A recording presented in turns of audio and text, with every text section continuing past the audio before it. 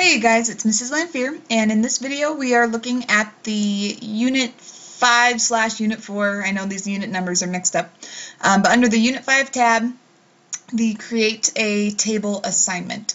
So for this assignment, they're going to give us code that kind of sets up this table for us, and we're going to revise and change the code to something like this. So applying different background colors to the different cells, changing up the text, applying different font styles to the different text in the different cells. So lots of good stuff with this assignment. So first we need to set up our code. We'll open this table code here and copy and paste it into a new notepad and then save it as table.html in our Unit 4 folder. So again, make sure you're following the directions for what folders to save these in. The unit numbers got changed when I added some information, so always follow the directions when you're setting up your folders. So let's grab their code. I'm going to highlight all of this, Control-C to copy, get a new notepad, and we'll paste it in there. And it says to, excuse me, save this as in our web design portfolio Unit 4 folder. We're naming this tables.html. Minimize that, close that. So, and I actually named mine wrong. It's supposed to be table.html. So just so I don't throw myself off later, I'm going to go in and fix that. So that later on when I have to link to that table assignment, I don't get thrown off. Alright, so let's open that up and just see what that looks like so far. Make sure the code came through okay. Unit 4. I'm going to go ahead and delete this tables one because I misnamed it. And open up the table singular document and see what that looks like. Alright, so here's that code when I open it up into a browser. So the code that they supplied me with in the text, this is what it looks like, and so now we're going to make some changes to it to make it our own. So we'll go to the next page here. Locate these, or follow these steps to change the color. So we need to change the background color, the text, the font properties of cell 1. Locate the part of the CSS code that identifies the properties of our table 1 background. Change the background color, font size, and text color of your choice. So in our code, we're finding the table 1 style named table 1, and we're going to change these properties of that style. So it looks like we're going to need our, where's that? I have my chart of colors is what I'm looking for. So hopefully by now you have that chart of colors saved. If you don't, might want to go back into previous videos to find out where we get that chart of colors. There's usually a link to it in each of the assignments. I know in the colors website assignment there's a link to it. The invitation assignment there's a link to it. So you can go back to one of those old assignments to download and save that. So again, we're changing our background color, font size, and this color applies to our font. So we're going to change all of those properties. So I'm going to go look at my chart here. And again, you can choose any colors you want. I think I always go with purple shades. I'm a big fan of purple, so I'm going to stick with my shades of purple. Make my background a dark purple. Make my font this kind of, let me find a lighter than purple.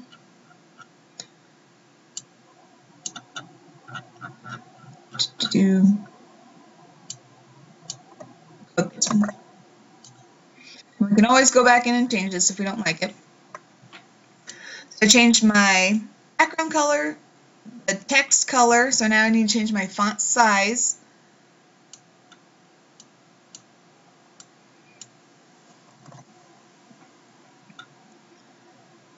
Okay. I have those three things changed.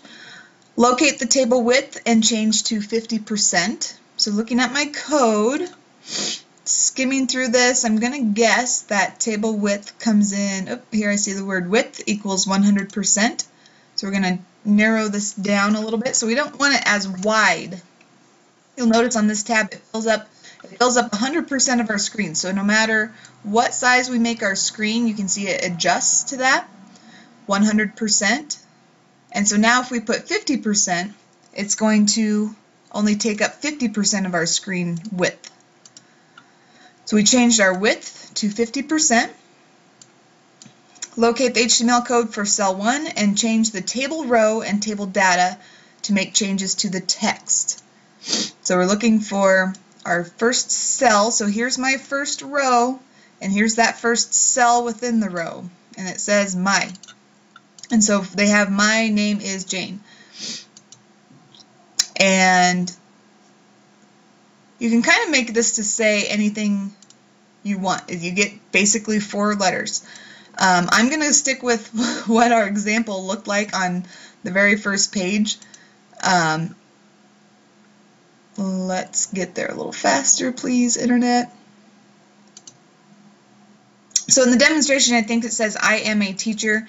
So I'm going to replace my with I. And you can put, I am a teacher, I am a rock star, whatever it is you want to say in your table. So for this first part, we changed the properties of our first cell. We changed the background color, the font size, the text color. We changed the width to 50%. We changed the code data in that first cell to make changes to the text. Let's go ahead and save that and see where we're at. Unit 4, table. Let's check it out. All right, so this was our original, and again we changed the width. So this took up, it was set at 100%, so to take up 100% of your window. We changed it to 50%, so now it only takes up half of our window. And you'll notice that as we change our window, it adjusts to the size of the window because we used a percentage. If we were to set it at a certain number of pixels, it would stick to that pixel size. So if we set it to a percentage, it adjusts to the size of the screen. And so then I made the adjustments in this first cell here. A dark purple background with light purple, changed the text in there. So we're good to go with those first couple steps of the assignment. Let's see what's next. Okay, so on this last page is where we download the rest of the assignment. So we can click on this link, Create Table Graded Assignment, and that will give you a Word document. So now we need to follow the rest of these instructions to finish up our table. So after following the Unit 4 instructions about creating tables, complete these instructions to create a simple table like the one shown in the lesson. So we need to make changes in the code by defining the CSS styles for the remaining 3 cells. We're going to make changes in the code by changing the text for the remaining 3 cells. We're going to save this, keep it as table.html in our Unit 4 folder. Open it up in our browser. Since there are no images, we won't need to zip it. We just submit that HTML file. All right, so let's get our code back open here. So now it's telling us, so we've already made the changes in this first style. I used a dark purple for my background color, a lighter purple for my font, and I changed the size of my text. So now for this table background 2, I'm going to change it up again. I'm probably going to stick with my purple theme, so you can either go with purple or choose a different color. Okay, so I just finished kind of replacing my own colors for these table background colors and my own color for the font. I changed the font size, and the last thing I'm going to do is I'm going to change up, and I really am not a fan of Times New Roman, so I'm going to change my font families. I'm going to use Verdana. And I'm going to just copy and paste that because I want all of them to be, well, maybe I'll copy and paste it in just a couple of them. Oh, wait, it looks a little different in each cell.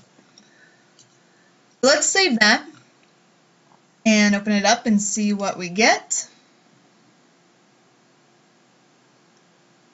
And so when we open that up, here's the adjustments I made in my table. So I have my background 1 is applied to this cell, background 2 applied to this cell, background 3 applied to this cell, and background 4 applied to this cell. Looks pretty good. So let's see what else we have to do in our instructions here. So we made changes in our CSS styles for the remaining cells.